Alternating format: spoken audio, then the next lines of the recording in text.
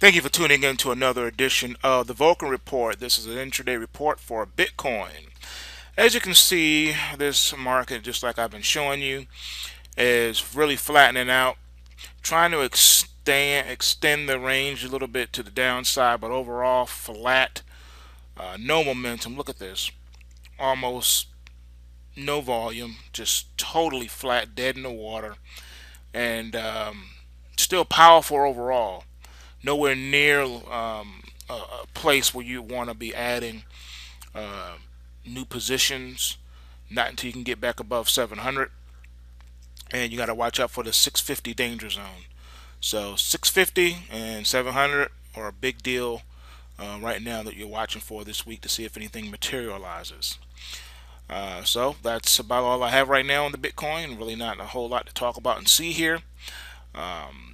Just keep in mind that it is still moving with the US dollar. As goes the US dollar, goes Bitcoin. Remember that. Dollar equals Bitcoin.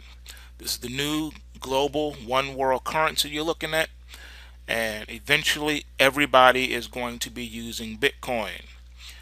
You have been fooled if you think it is totally autonomous and not part of the central banking system or what have you. It is very much a part of that system, and you're going to see in the coming weeks, months, years just how much of a part of the system it is, and how you have been misled. And this is going to be it. So get used to it. Anyhow, remember, bulls make money, bears make money, but pigs get slaughtered. So take what you can and give nothing back.